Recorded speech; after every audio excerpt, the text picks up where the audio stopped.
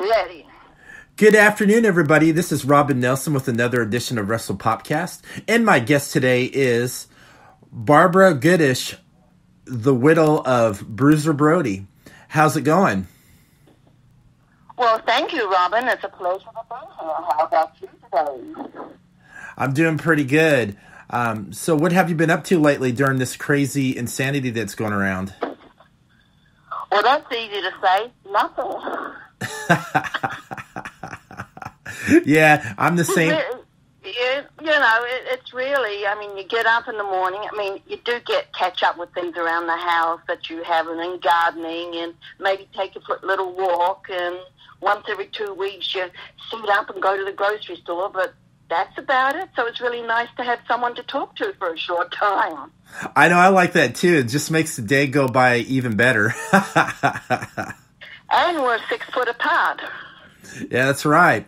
So let's get into this. You're from Australia. Tell me a little bit about growing up in Australia. Well, the difference between born in New Zealand but spent a lot of time in Australia. So you have to remember back in those days, it was pretty simple. This was way back in the early 50s. So it was a little different than what America was, because we kind of didn't even have running water. We had, water on a tank. There was a tank on the roof, and when it rained, that was the water you used in the house.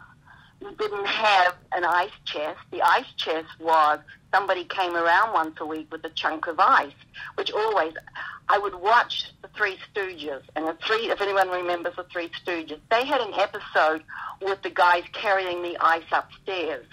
And that's exactly how it was. They'd carry a big chunk of ice and put it in a little safe outside the house, and that's how you kept your eggs and your milk and everything. You never used a lot.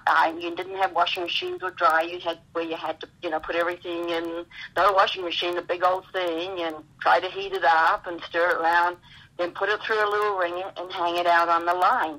So it was a little bit different growing up, even an old coal stove. And I'm sure people remember the party lines in the phones. You never had your own line. And when you think about the contrast, what it is like today, you can't even think of the contrast. That shows you how old I am too. So, growing up, were you big into pro wrestling? Never knew wrestling until 1978 when I worked in a hotel that had all the wrestlers from overseas would stay in this hotel.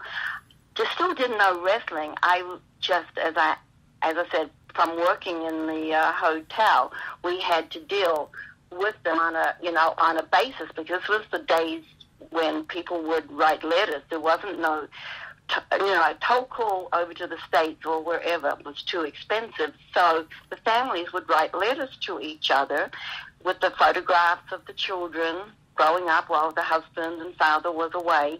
And so we would get the mail, and then we would hand it out. So they were kind of like our brothers,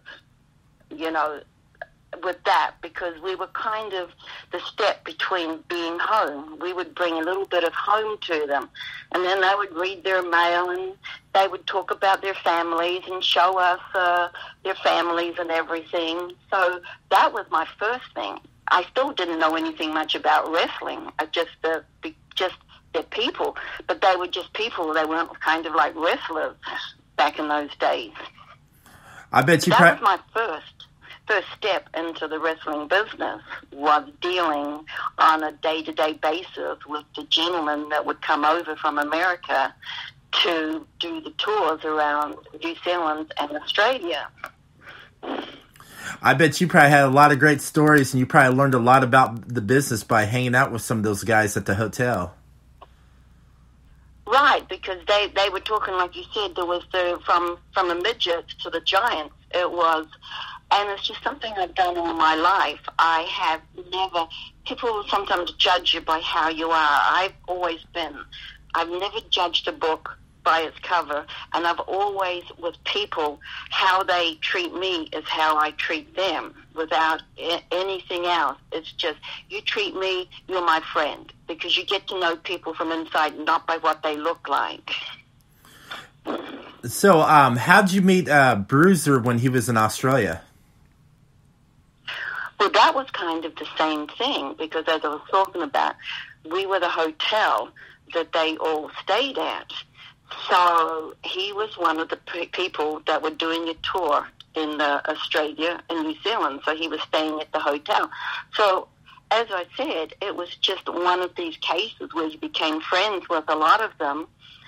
And just one night, I just happened to be working the front desk on the 3 to 11 shift.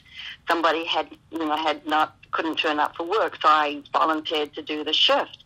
And I was leaving at 11 o'clock. I was just finished up my shift at 11 o'clock when they all arrived back from a show that they'd done outside Sydney in Australia. And they just said, our boss happened to be the boss that owned a hotel in Sydney, also owned a bar up the street, and he was an American gentleman. So when the boys came back, they just said, well, how would you like to come up and, have a drink with us? So I said, sure, because, if you work till 11 o'clock at night, you can't unwind for a few hours. When you work at 5 o'clock, then you go home and you unwind a little bit before. When you work, when you work late, yeah, you tend to have a later night. And so I just went up with them, and I think there was about 10, 12 of us at the table. It was a huge, big table that we had, and by one, each one began to leave. And it was like, okay, they'd get up and say, we'll be back. We'll be back. In the finish, there was 3 of us. There was Killer Carl Krupp, who's also passed. There was Frank, and then there was myself. Then Carl got up and left, said, don't worry, I'll be right back. Of course, he never came back. Well, then that just left the 2 of us. So I found out later it was a work. He'd set this up because he didn't know how to get me by myself. So he had set it up with all the boys. Hey, we'll invite her up, but you make sure you all leave. And so I got worked right from the very beginning. So that was a work. That's great. So that was how, and I'd already known him quite a while before that, just by, seeing him in the hotel and doing work and everything. So, so we'd already become friends. And as you know, when you become friends first, I think it's a much better base for a relationship, because then you're yourself. You're not trying to be somebody else. Sometimes when people go out on a date, they're putting on their best foot, so to speak, because they're trying to impress the other person. When you're friends, you're not trying to impress anybody. You're just being yourself. And I think that's always a good way to start a relationship. I totally agree with you as well. And then finally, when you started becoming friends with Bruiser and you guys were, getting into each other, when he was over in Australia, did you ever go see him work in the ring? Nope, never saw a wrestling match over there. Not at all. No, he'd go do his thing, come back, would see each other for a few hours and go our separate ways, come back and date. So, no, never did see a wrestling match. So when you guys were dating and getting, to be, better friends, what decided for you to go with him back to the States? Well, it was just this one night. He'd been over there probably 7 months or something, maybe even more. And he came back this night and he said, I'm leaving for home tomorrow. Because before that, everybody would say, oh, he's just using you. He's going to go. He's going to forget. He's going to, this is 2 different countries. Well, he came in when he said that, I'm leaving for the States tomorrow. And he said, I want you to come over.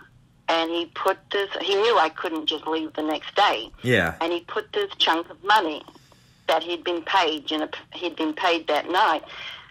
And he left this money on the table, and he said, I'm leaving tomorrow, but I would like you to come over. Well, okay. And if you've ever talked to anyone, Frank was very studious with his money. Not tight, but he was very careful with his money. That's why that story goes with the green beans and tuna that he would take on the road with him, save him spending money in a restaurant. And it was good food. It was protein, because we always thought about, good. So I knew that he must trust me because of the fact that here was money. If he didn't, I could have just kept that money because it was quite a bit of money in those days. I mean, I'm talking about this was 78 by this stage. I met him 77. That's right, 77. At this time, it's hard to get all the dates. Yeah, it was 77 he first came to Australia. It was 78 when he left to go back home. So that was quite a bit of money. So he didn't say anything except the only words were, "I'd like you to come to Australia." Okay, there was no Australia, sorry. "I'd like you to come to America." So there were no promises. There was no, saying this is going to happen. So I just thought, well, okay, if it doesn't work out, this would be a good chance to go see America. If it doesn't work out, I'll just go on to London, which I've always wanted. I've never been to London either yet because I'm still here. So it worked out that I would go on to, London because, you have to have another ticket out. So, no, that was it. I came over about 10. I tied up, a lot of loose ends that you do when you leave a country, and came over about 10 days later. And like I said, I'm still here. So I guess it kind of worked out.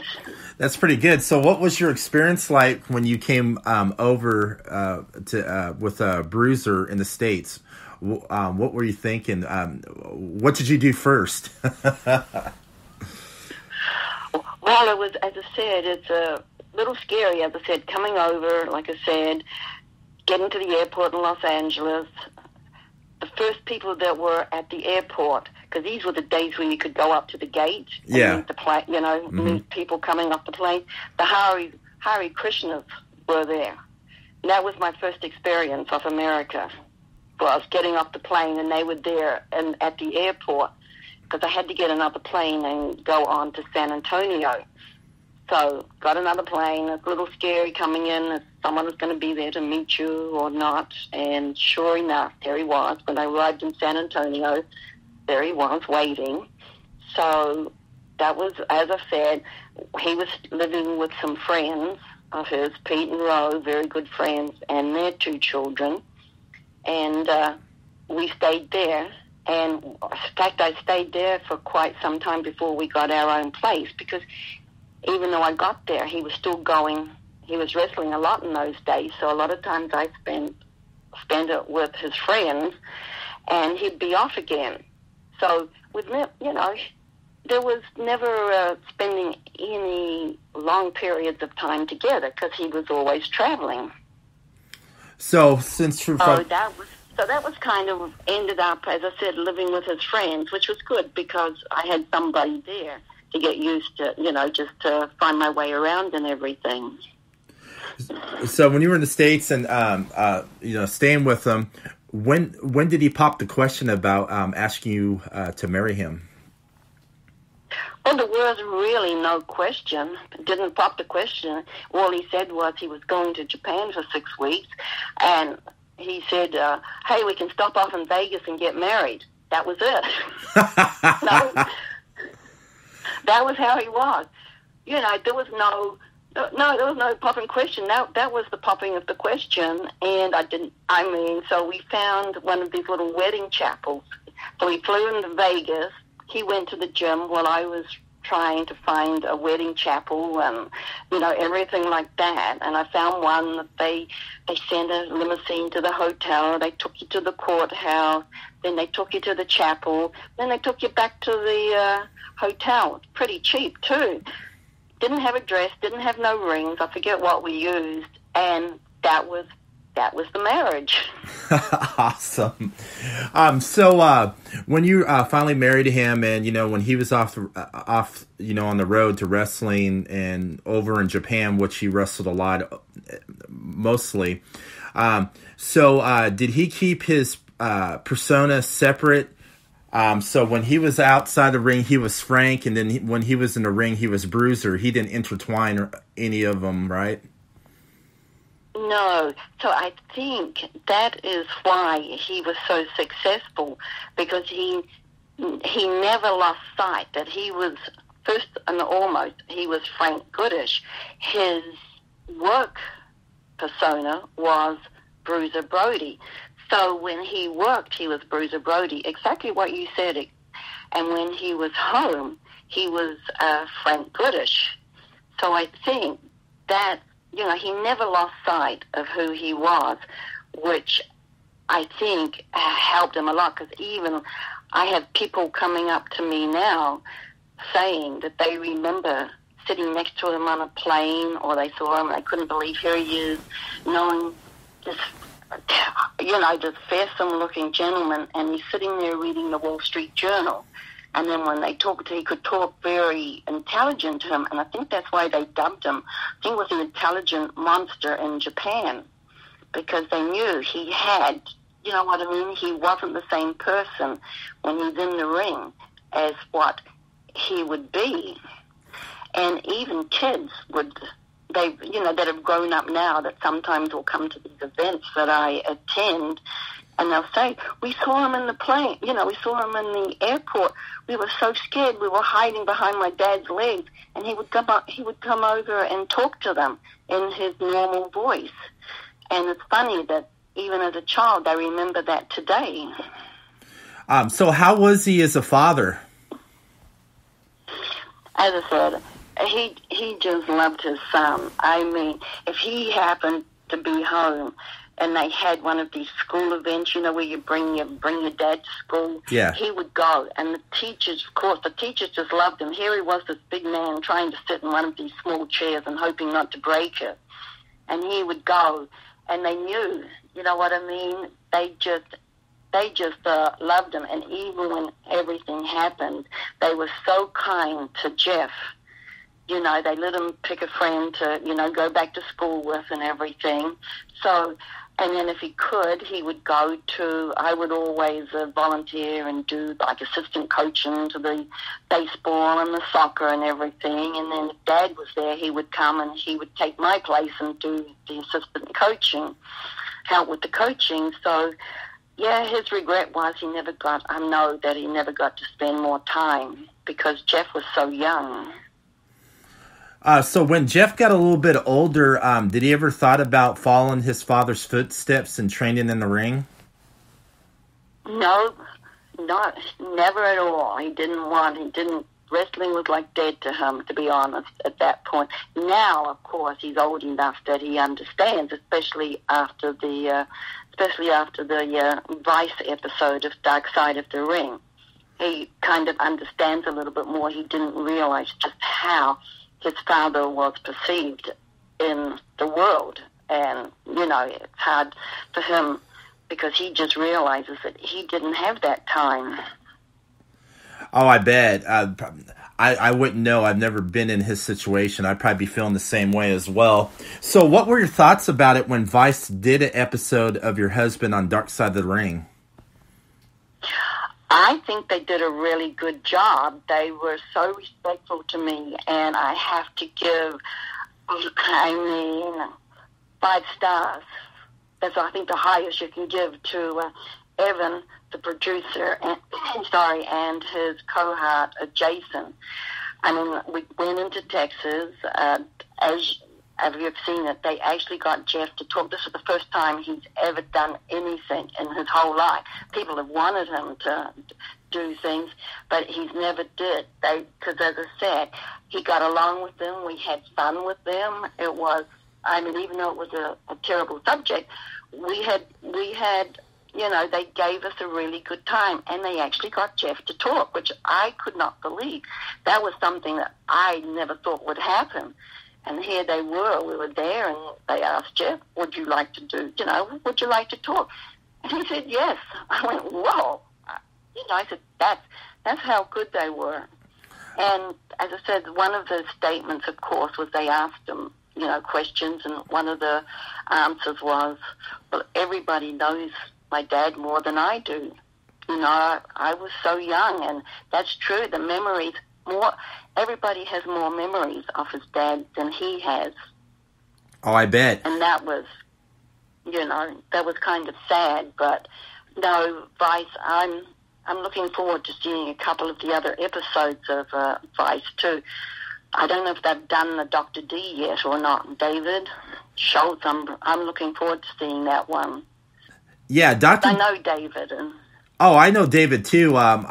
He calls me up once in a while to see how I'm doing, and it's this Tuesday night. They're doing the Dr. David Schultz one. Oh, good. They haven't done it yet. Yeah, I'll make sure I'll get it taped in that. I know we did a show in St. Louis together a couple of years ago, and I just had fun with him.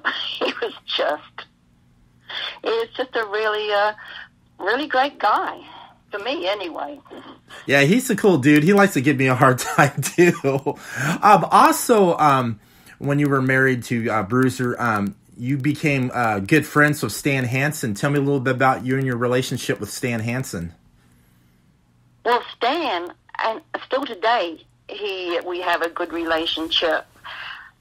Because when Frank, we were living in San Antonio at the time, and Frank was working with Paul Bosch.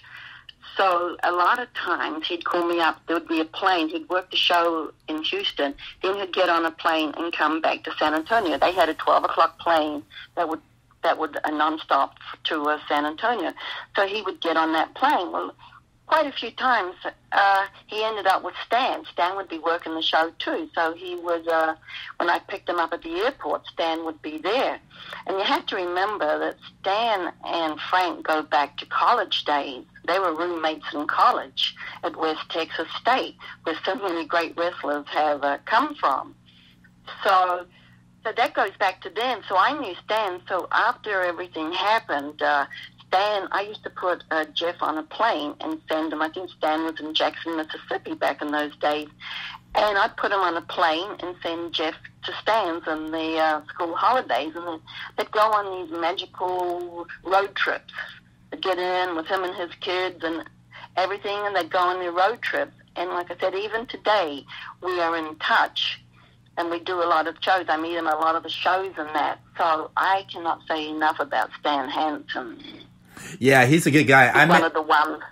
Yeah, he's a great guy. I met him in Chillicothe, Ohio, when Bobby Fulton had his wrestling promotion going on. I got a chance to meet with him and hear some great stories about him in Japan.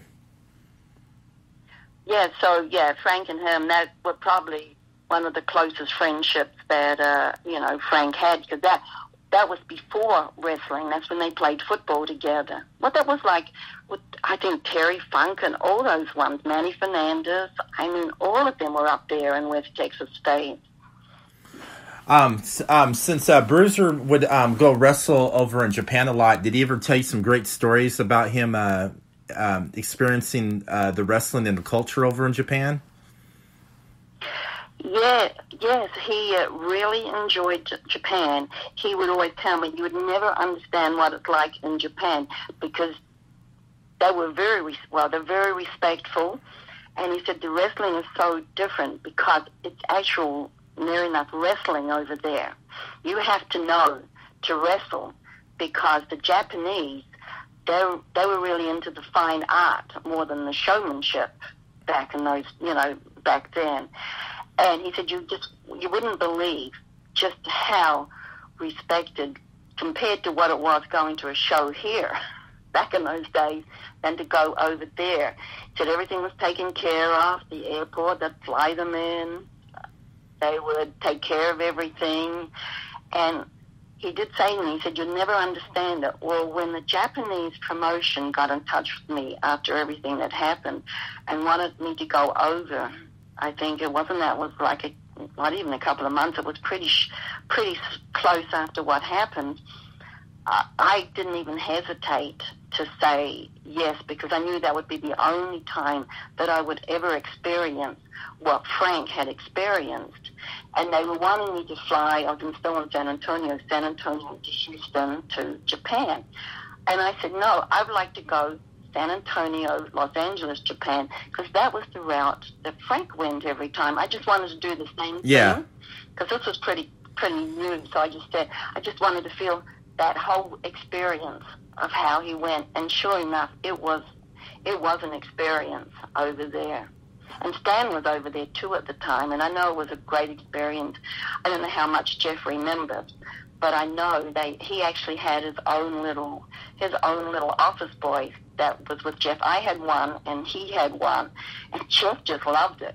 Because he'd go into a store and anything he wanted, they would buy for him. And I'm saying, no, I've got to get all this stuff home on a plane. Don't do that. Because if Jeff liked something, it was like, oh, here it is. He's carrying it out the store.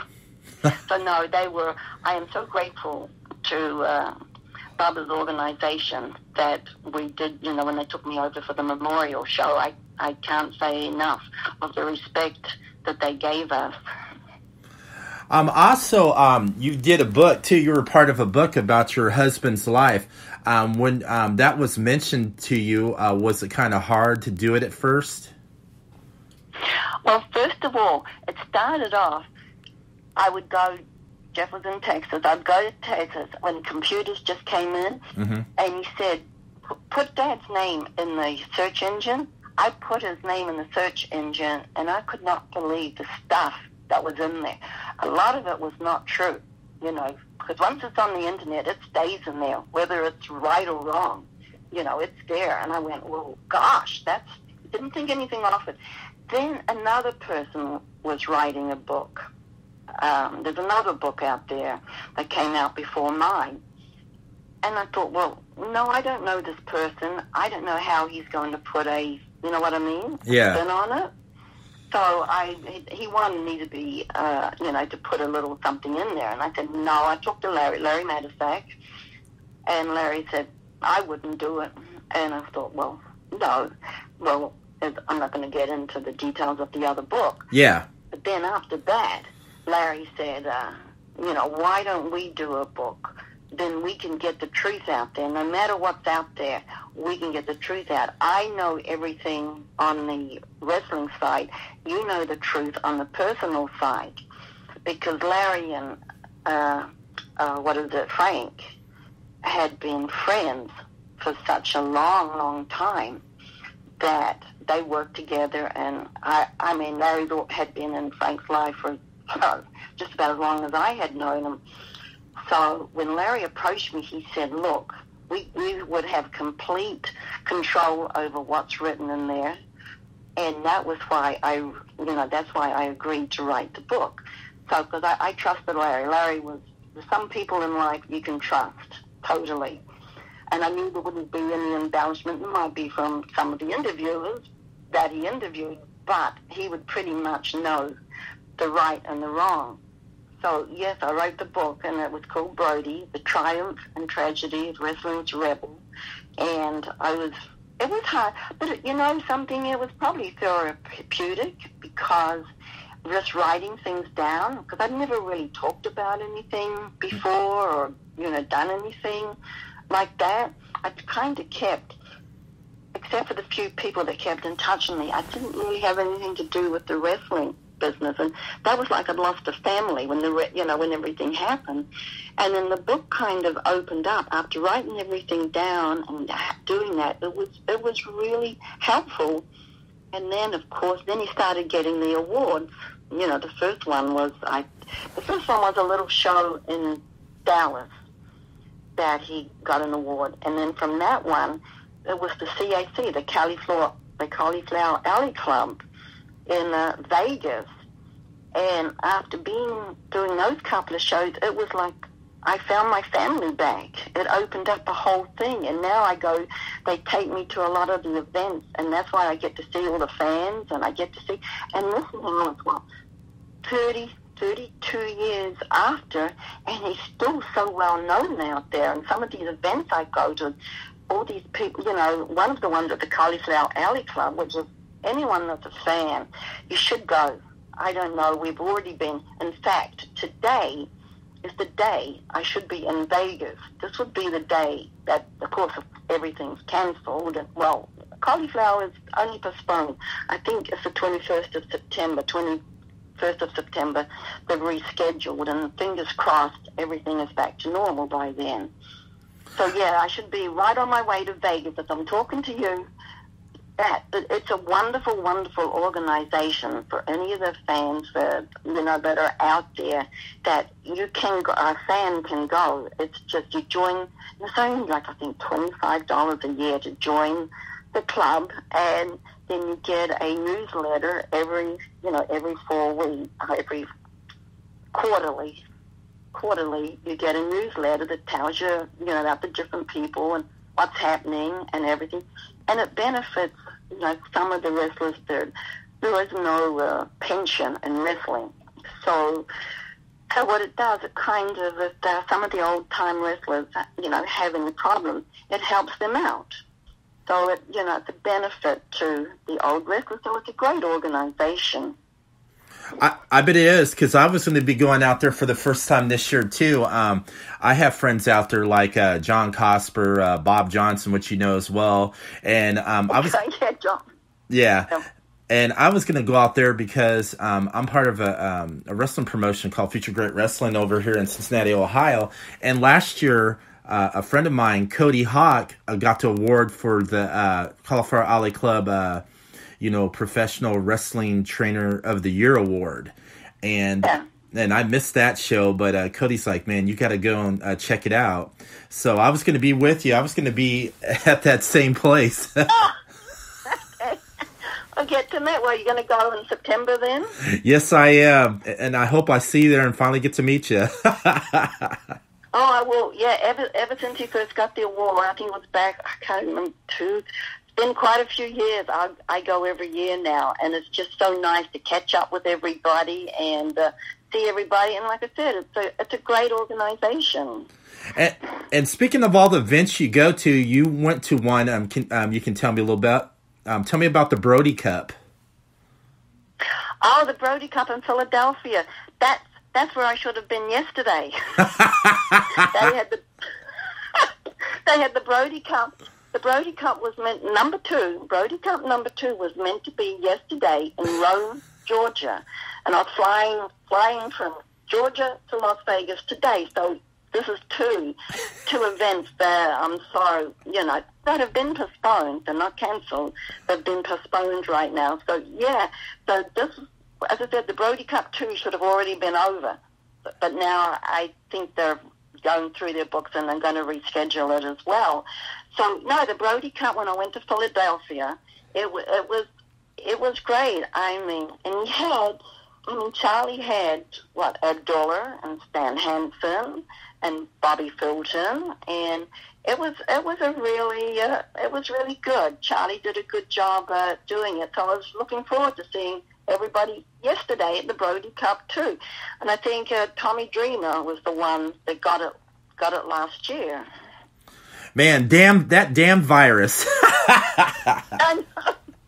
I know, it's really, as I said, when you think of everything that has been canceled or postponed, and when you see Vegas, it's unbelievable. It's unbelievable that we're sitting here and everything is closed. Vegas is closed. I know they're talking about opening up certain things, but I don't know if we'll ever have.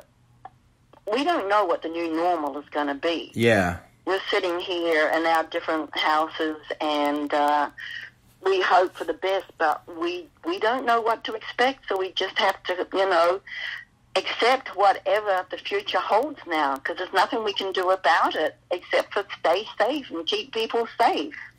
I totally agree. Also, Bruiser, was he ever reached out by the WWF at one time? Well, he was Vince Senior when he was alive, and when Frank was there. He used to call the house a lot. There's no doubt that Frank would not have finished up working for Vince at the end of his career. I'm pretty sure of that, because the one match that everybody wanted was Beauty and the Beast, which was Frank versus Hogan. I know the talk. I mean, people even do pictures that they were having a match. That would have been the match that people wanted. Well, people did want to see that match even back then. So there would have, as I said, things changed when Vince Senior passed. Things changed a little bit, and as Frank Bruiser had, his priority was Japan. that was what he was protecting right then, was Japan. There's another question. And he knew as you get... Oh, go ahead. I'm sorry. As he was getting older, too. Yeah, as he was getting older, he was thinking of other things to do besides wrestling. Also, when he was not in the ring as well, he was a pretty smart businessman, too. Right. He'd already started a corporation called BAM, which was Brody Athletic Management, LLC. And what he was doing, he had bought a wrestling ring from Blanchard in San Antonio. And what he was going to do, he was working with a couple of gentlemen. One of them was a professor at the University of Texas in San Antonio. And what they were going to do is they were going to go around the schools. This was in the DARE program. The DARE program, the drug program that they have. Mm-hmm. It was really big back in those days. And they were going to get the okay from there. They were going to go to the schools, put a wrestling ring up, and do a skit about the dangers of drugs and alcohol. And who do you think those kids would listen to? They would actually get attention to talk about, because as we know, kids, you put authority figures, even like parents, they don't listen. They tune out. You put someone like Frank in a ring, he would have had their attention. and we also had a little bit of land, I think it was 40 acres way out in the country, and he was going to put like a little club. It had an old mobile home, and they could put tents up and had somewhere in the summer where he could take like disadvantaged boys that didn't have a chance, take them out there and give them the experience of just a little fishing and, things like that, and the wrestling and things like that, and just kind of help the youth, help, boys. But I'm afraid none of this, as we know, didn't take place. But he had great ideas to do, and what most of it was to help people. He probably would have been a great professional wrestling trainer too, training young guys who are trying to get into the business as well. Yeah, I would say that too. Yeah, he had a whole lot of things that he was that was on his agenda as he got older, because he knew he did so much in the ring that his body was starting to break down. Like you talk to a lot of the older wrestling, everybody has replacements. Because you can't go in the ring and do what they do, get battered, get beat up, do those high spots, jumping from the top rope, the knee, the hip, the arm, especially shoulders too, because you're coming down on your shoulder. So he knew that, because he did so much for a big man. He did things that I couldn't believe he could do. I couldn't do them. I couldn't put that big foot up and get somebody in the face. So yes, he was already prepared for thinking about what to do, because that's what it was. That's what, when you're a businessman, that's what you do. You try to have an agenda of everything you want to accomplish and everything you want to do. And okay, my body's breaking down. I better start thinking about other things. So yeah, that was already in the works. Oh, that would have been great. And, and like I said, I'm not going to get into that subject at all, but the whole incident was very sad, and I'm not going to push it because that's not how I am. I know a lot of people try to push it on you, but I'm not. But like I said, that was very sad, and we'll leave it how it is. And so far, I'm enjoying this podcast. Well, good. I'm glad to hear that. And I'm glad I'm going to get to meet you in September, fingers crossed. Yeah, me too. I'm looking forward to it. I mean, because there's a lot of people that go out there every year. It's been hounding me going, come on, man, you got to come out here. And I'm going to definitely do it. Let's hope, this virus gets destroyed and wrestling gets back where it's supposed to be. It'll probably be a little bit different than how it was, like what you were talking about earlier on this podcast. We'll see what happens. I know, as I said, we just have to, it's just kind of like day by day. And like I said, it's day by day. It's the same. You either take it seriously and try to be part of the solution. I mean, I know a lot of people, and I know it's hard because people have to get back to work and they have to make a living, and they've got families, and it's kind of heartbreaking to see so much out there. People lined up for food. This is 2020 in America, all over the world. It's not just America; it's everywhere in the world. That it's sometimes you think about it and it's like, well, it's unbelievable. When you're in your house, you kind of forget. You think things are normal. Then if you have to go out and you see everybody wearing masks and you've got a mask on, and it's like, it's hard to even believe sometimes that this is happening, that this is our world right now. I totally agree. So where can everybody get your book so people can hear the real, true story of Bruiser Brody? True story?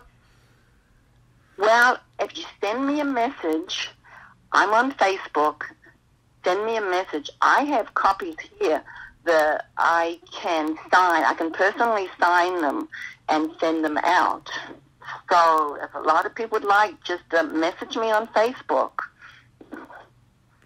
I'm under Barbara Goodish, of course. Hey, Barbara, thank you so much for coming, out of your busy schedule to come and share the story about you and Frank. Well, my pleasure. And like I said, here's to September. Here's to that everything is going to near enough be back to normal by September for everybody. That we're all living the life that we need to live. Yeah.